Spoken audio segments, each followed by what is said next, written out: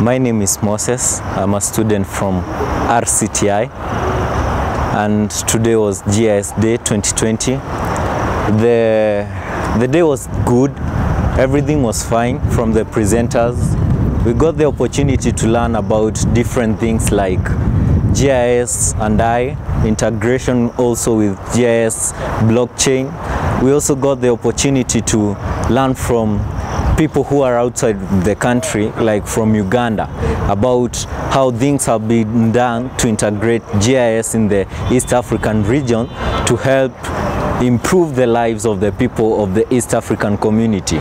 We also got the opportunity to listen from key players from like the S3 leaders or the people who own the S3 company, and we got the opportunity to also be engaged or to be tested in what we had learned throughout the day.